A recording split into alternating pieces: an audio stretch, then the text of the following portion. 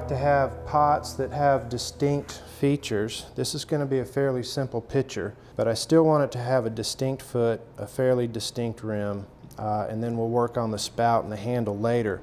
There is a little bit of extra clay down here at the bottom, and I want to give it a foot.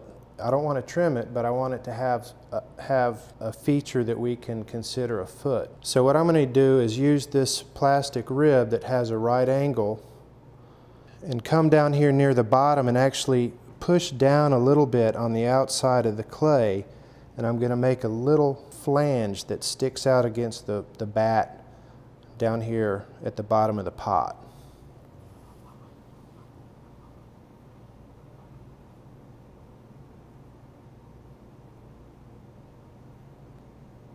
And what I'll do in a minute, once I finish forming the pitcher, I'll roll this flange back up and it'll become the foot of the pot. So I'm done throwing the pot, meaning I'm not pulling any more clay. At this stage, I'm just working on the shape. This is going to be a simple, very simple shape. So the first thing I'm doing is smoothing out the throwing marks. I have a rib on the inside and a rib on the outside. I just want the focus to be on the shape of the pot and not any surface texture. So I'm getting rid of the surface texture with the ribs.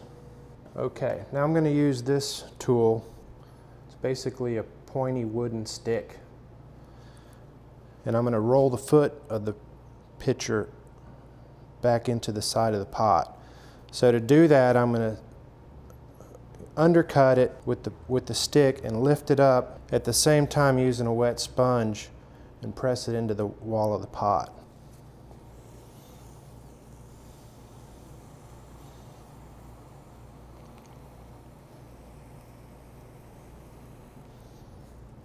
It's really a pretty simple way to make a foot on a cylinder.